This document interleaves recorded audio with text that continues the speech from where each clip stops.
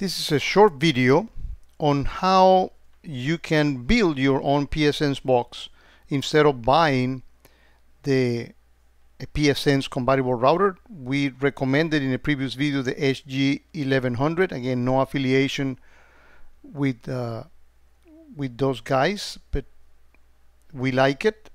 But let's say that you don't want to buy it. You have an idle and used PC that you want to use, and you want to build your own. So this video is all about sharing what Leopoldo Aguirre, our friend Polo, learned from this process, so it can be smoother in your case. So he did it with the Lenovo, what is that? A Lenovo S10 or something like that. It's 7 or 8 year old PC, so you don't need a lot of hardware for this, right? This PC had one Ethernet adapter, and he used that for what is going to be, or what it is actually, his one port. Okay, remember that with pfSense you have one port, you have a LAN port, and you have an OPT one port. This was the one used for the IoT devices. This was the one used for the secure devices. So what Polo did was actually he used two Ethernet,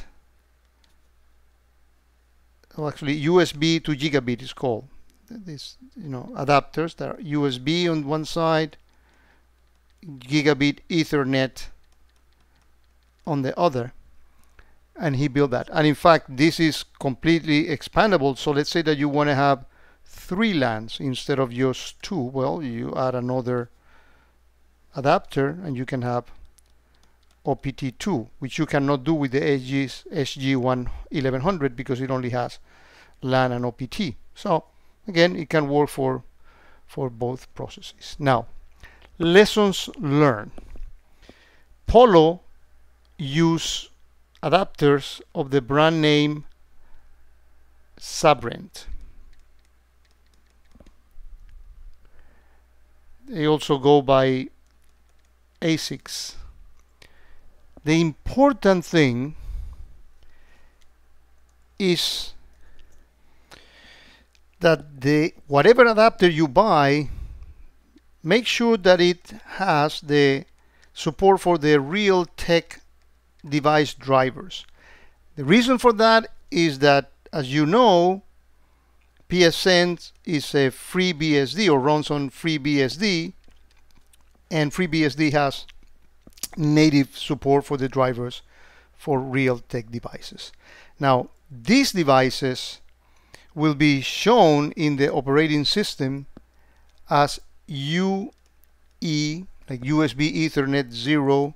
This will be U Ethernet 1, and so on, right? The network adapter that Polo has in his old PC, by coincidence, is also a Realtek, supports Realtek device drivers.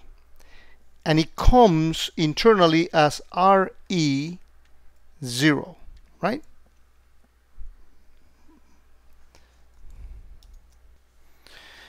Now, in the Netgate forums, Polo found that there were some people saying that this schema does not work, that even though it seems to be working in the beginning, it has some stability problems. And certainly Polo saw some of that until he migrated to version 2.4 patch 3, which was available in May, I believe.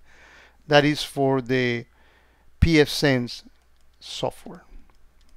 Okay, and because that's the one available today, that's the one that you should start. And Polo has been running his environment for, I would say, a month and a half, and he has not experienced any other problem. So this seems to work very well. Now, how do you put into your old PC the operating system, the FreeBSD that drags along your pfSense. And for that, I think that the best thing for you to do is to go to this site, pfSense.org/downloads. And as you see, that's the current version that we have, 2.4.4 patch 3. You select the architecture AMD because it's not a Netgate device. And in the installer, you select the memory sticks. And for the console, he selected VGA. And you choose a mirror and you download that code. Now, if you are not familiar with booting from a USB stick, you can actually go into this site. You can actually see the URL there, where they really walk you step by step on all the processes that you need to go. Verify the integrity of the download if you want to do that, and then you click next, and it shows you. This is really pretty much the same. Now, this is how you connect the USB mem stick where you downloaded that code into the actual PC, how you clean it up in the different operating systems. So it really does a good job of walking you step by step. My guess that if you are inclined to actually do this, obviously, you're not going to do a DVD these days. I don't know why they even put this in here.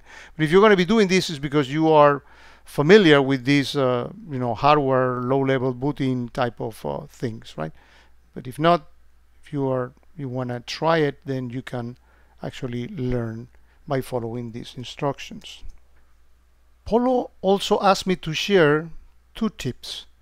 When you are doing this process, of course, this is my physical pfSense, the HG1100, but it's the same software.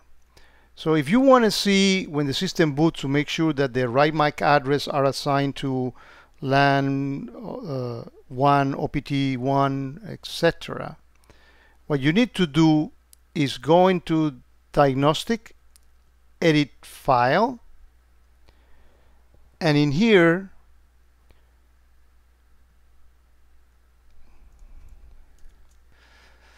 you click on the Browse, and the logs of the system will be like any Unix system on the bar log.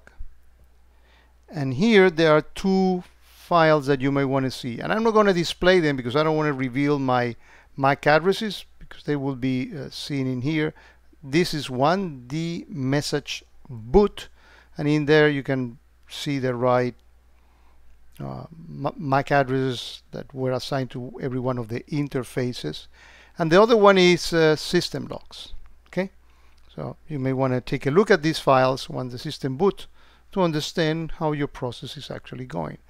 Should you experience any problem with the assignment of the interfaces, you go here on the interface assignments, and in my case they are physical of the SG1100, but in yours you will see the MAC addresses in here that were assigned to every one of your devices.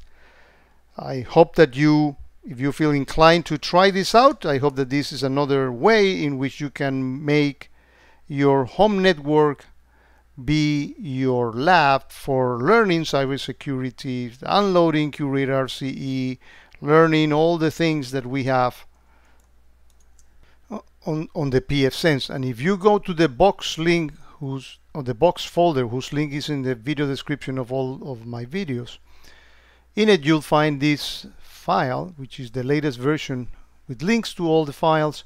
And as you can see, the section of pfSense keeps growing with all these things that you can easily learn at your place at home while making your home network more secure, now with the option of building your hardware should you prefer that route.